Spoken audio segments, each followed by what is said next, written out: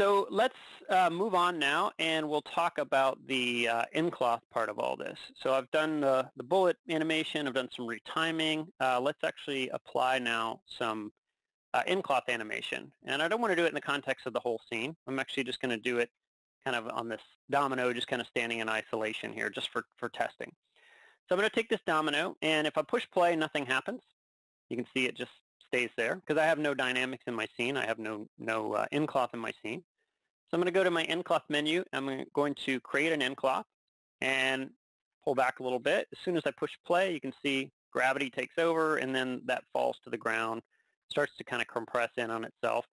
What I really want to do is have it collide with this object. So once again, I'll go to InCloth. I'll create a passive collider. Now when I push play, that's going to fall to the ground, and it's going to crumple up into just a mess, basically. So that's not what I want. I actually want this to retain its shape a little bit better than that. So let's just go into the InCloth node. We'll go to the attribute editor, and I've got a bunch of dynamic properties associated with this. I don't really need my graph editor right now. I've got a bunch of dynamics properties associated with this. So first thing I might want to do is increase kind of the resistance of changing shape. So I've got different types of resistance: stretch, compression, bend resistance. So I don't care much about the stretchiness, but I might want to bump up the compression resistance and maybe bump up the bend resistance, and I'll play that back, and that will keep it from bending, and it will keep it from compressing in on itself, and it creates more of this kind of like almost like jelly-like shape. Not exactly what I want. It's still kind of folding in on itself, so I might want to create maybe some rigidity. So I've got a rigidity attribute in here. I can bump that up a little bit, play this back, and now it's going to behave a little bit more like kind of a springy, kind of bouncy mattress. So that's looking a little bit more like I want. One thing to point out is you can actually use a bunch of presets for this. So there are presets in here that allow you to control all these parameters at once. So for instance, if I want this to be like a burlap, I can make that burlap. It will set all the parameters, and then when I play this back, it's going to behave like kind of a thick material, burlap for lack of a better word. It maintains a little bit of its shape, but it still kind of collapses in on itself. Switch this to like thick leather. It's going to be similar, but it's probably going to be a little bit firmer and a little bit less inclined to cave in on itself. And then I can combine these as well. So I can create all different kinds of effects by blending, say, for instance, a t-shirt material with a burlap material. So I'm going to go in and also talk a little bit about colliding other objects. So let's actually just leave it there with the leather. And let's say that I wanted now to influence this with that domino that's going to crash into it. Just for simplicity, I'll just take a simple sphere, and I'll just put it over here, and I'm going to animate it kind of moving through. So right about there at just say in the middle of the animation, let's say frame 135 or so, I'm going to set a keyframe. I'll go back and I'll move this forward, and I'll set a keyframe so that as this collapses, that's going to kind of move towards it. Right now, it's not a collision object, though. It's just going to pass right through it. So all I have to do is just make that a collider. So just like I did with the ground, I'll just go to InCloth, and I'll just say make passive collider. I'll play this back, and now as that starts to collapse, you can see that when the sphere comes into contact with it, it'll just push it right over, and then it'll just bounce down and collapse on the ground. So depending on the type of object it is, it's going to react differently, of course. So I've got an example here where I actually added a little bit of animation on a few of the parameters. So this actually is using a little bit of rigidity. It's also using a little bit of an inflation. So it's actually inflating the volume with a little bit of air to keep the size.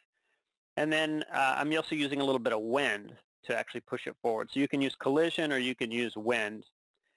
So once you get something looking more or less the way you want it, so at this point, let's just pretend like this is exactly what I want. And now I want to reuse this in another scene. I would have to bake this out. So instead of baking to transforms, though, I'm going to be baking to cache.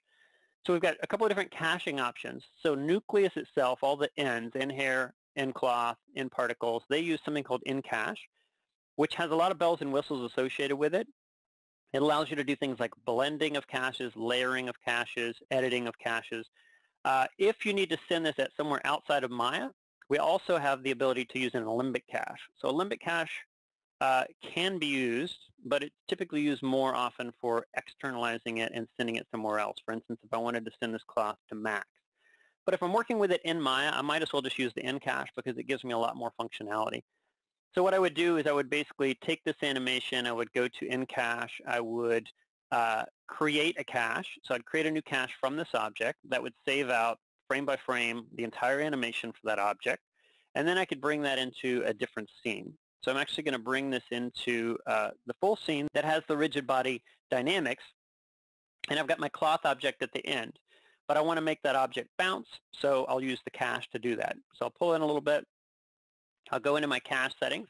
And with this object selected, I will just attach the cache that I previously exported. I called this deflate domino. I'll attach it, and when I push play now at the beginning, that will immediately behave in the exact same way as that dynamic file, that nCloth file that I showed before. Of course, the problem is now it has no relationship at all to what's in my scene. So now I just need to do a little bit of tweaking. So for one, I don't want it to start at frame 1. I actually want it to start right there where that domino is going to collide with it. So let's say right about there at frame 106. If I come in here, I can grab the cloth node itself, or rather the cache node, and I can just reset the start frame for this. So I'm going to say I want this to start exactly frame 106. I'll push play, and now right as that domino falls, then the cloth is going to fall as well. Let's add a few more frames. There we go. Problem is it doesn't actually line up in space. So the advantage of a cache also is that I can just pick it up and move it around. So let's just say I wanted to go in here and reposition this. I can use the node itself. I typically will go in and create a group, which gives me a higher level transform that I can then edit. It also gives me a pivot at the bottom in this case, which I would rather have so I can rotate it around space. But now I'm just going to go in and just kind of visually line this up. So right about there where the domino is supposed to hit it, I'm just going to kind of visually line it up. Something along there. I might even want to add a little bit of rotation to it, something like that. And now the cache will just basically work from that point. So you can basically layer on these transforms on top of caches in order to position them at relative points in your scene. Now the other thing I might want to do is change the rate of the cache. The cache itself can be retimed. So the cache itself actually has timing information on it. So if I set this to be 2, for instance, and I play this back, now that's going to actually slow down the cache. So the cache itself, the animation is going to be twice as long or half as fast. I'm going to put this at, say, maybe 0.8, and that's going to accelerate it a little bit. Let's change my frame range here. Now I play this back, and now that looks a little bit better as far as the timing goes. Now the last thing I might want to do is add a little bit of extra animation on top of this, because the cloth bounces, but it doesn't bounce enough. But rather than going back to the beginning and just resolving the cloth, or trying to bake or rather put the push into the cloth solve itself, I actually just want to go in and add a little bit of animation. So another advantage of the cache is that I can just add animation on top of this. So similar to the way I moved it, I can go in and say, okay, right about there where it compresses, so it's going to reach its maximum compression right about there. I'm going to go to the top level node, set a keyframe. I'm going to go a few frames forward, and right where it hits, right about there, I'm just going to kind of pick it up and move it, set a keyframe, and now really quickly I just created kind of this lunging motion for the cloth. Now I might actually want to go in there and insert a keyframe in the beginning, maybe position it a little higher, maybe even rotate it. I can add these kind of extra transforms. Now I get more of a kind of a vertical jump as well. And if I push play on this, you can see there that looks a little bit more impactful now when it does that kind of spring forward.